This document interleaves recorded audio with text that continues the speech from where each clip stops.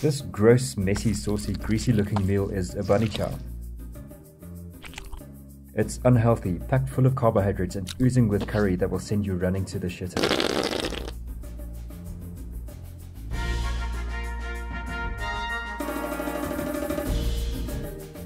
A Bunny Chow is the Durban variation on this national theme. It's, you cut the bread either in half or in a quarter, you hollow it out and you put curry inside. And historically, the first bunnies were probably bean bunnies, but now there are a range of curries that get put inside, and they are just magnificent. As a food creation, they're delicious.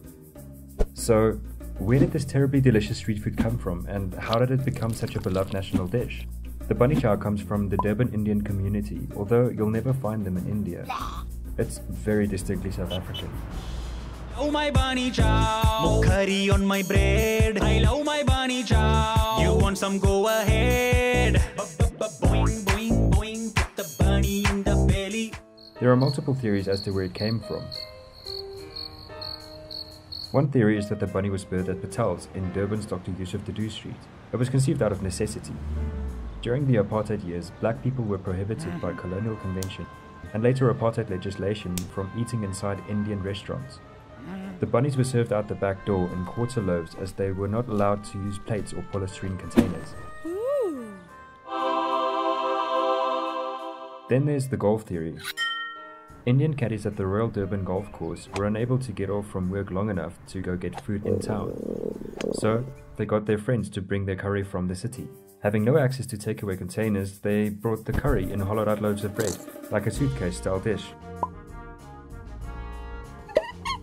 The word, the other full word in Durban that we use is Bunny Chow, and that comes out of Banya, that usually comes out of the Banya caste, who are the merchant caste who would have been likely to have sold those kinds of meals to people. So hence the bunny.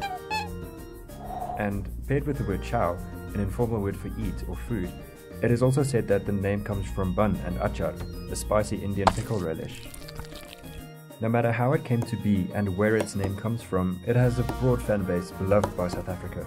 It's delicious, the flavor is perfect, the taste is perfect, the pungentness of it is just awesome. I love it. It's great. Its unique flavor and fusion of styles reflect the cultural shift South African Indians have made from their cousins on the subcontinent.